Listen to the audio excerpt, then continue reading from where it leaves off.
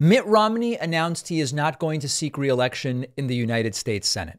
Now, when I call Mitt Romney a more ethical Republican, I don't mean that I loved it when he strapped his dog to the roof of his car. I don't mean that I loved it when Mitt Romney used his Mormon faith to justify anti-gay policies when he ran against Barack Obama in 2012. I'm not saying any of those things. What I am saying is that on some basic human level, Romney strikes me as a generally decent, pro-social guy whose social conservatism I disagree with. Very different than the people that are now at the helm of the Republican Party, whether it's Trump or DeSantis or whoever. Mitt Romney has announced that he is retiring.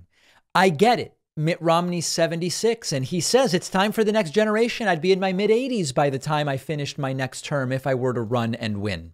So I get it. But we continue to see a situation where the modern MAGA Republican Party is so extreme and so disgusting that for one reason or another, the more reasonable people are either being pushed out or opting out themselves. Here is Mitt Romney explaining it is time for the next generation. You know, I considered my age and the fact that at the end of a second term I would be in my mid-80s. And I think it's time for guys like me to get out of the way and have people in the next generation step forward. Because they're going to be shaping the world they're going to be living in. And over the last a couple of decades, people of my age, the boomers, have done pretty well for ourselves. We voted for all sorts of benefits and programs for us, and we haven't paid for them. And I think some of the people that are coming along next want to have a say in how we leave the earth and how they prepare for the future they're going to live in. This is so rare in the Republican Party, not a party I support, not a party I'm a fan of, but this is so rare in the Republican Party to even hear this kind of thinking that it sounds almost like this guy is probably a Democrat, but he's not. Romney weighed in on the Trump wing of the Republican Party. And he says there's no policy. There's no policy from them. And unfortunately, that's what we're hearing. And again, on the Trump wing of the party, I haven't heard policy. Other than saying we're going to build a wall. And by the way, he was president. He was president for 4 years. He built 50 miles. What did he get done? Or he said, well, how about the tax change? Well, the tax, that was Paul Ryan. That wasn't the Biden plan. He did, of course, he had a health care plan. Remember that? That was everybody's going to have low-cost health insurance that was fabulous.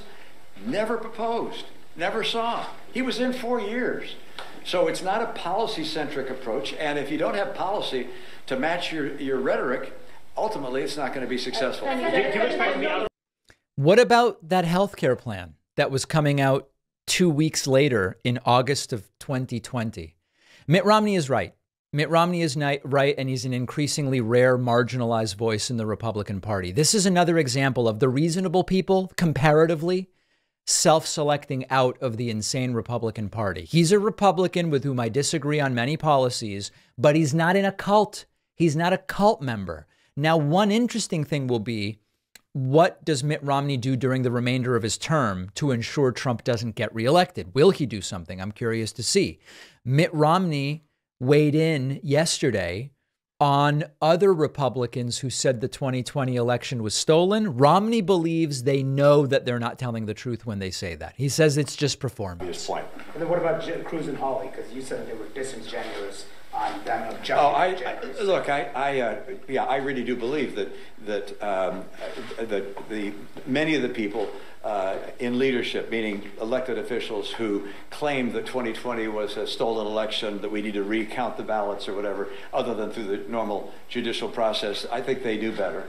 And I have expressed that numerous times. That's not a surprise. Look, democracy requires belief and credibility in elections, and so people who are casting aspersions on our election process are threatening one of the bases of our very foundation.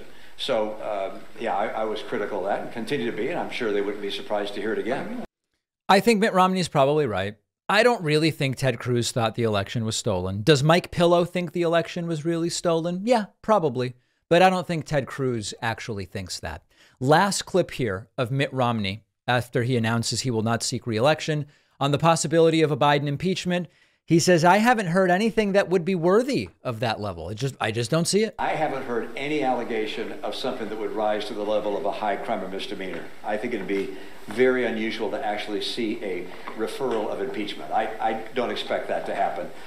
They can inquire and see if there's evidence that shows something else. I don't think they'll find that. I don't know. But there's been no allegation of that. And any hint of that has been denied by the president. So I'm not expecting that to occur.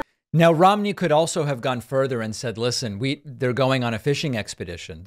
We don't have any reason to even start the inquiry. He's stopping short of that. He's saying, inquire, but I don't believe it will go any further. There are insider reports that there are other Republicans worried that in his book, Mitt Romney will reveal private conversations about Donald Trump, and that we will actually learn the degree to which a lot of these Trump suck-ups who were performing for an audience of an orange one actually were just being cynical and doing it for access to power and proximity to the presidency. There is a report from Business Insider that there are Republicans worried about what Romney will say. I welcome it. Let's put it there.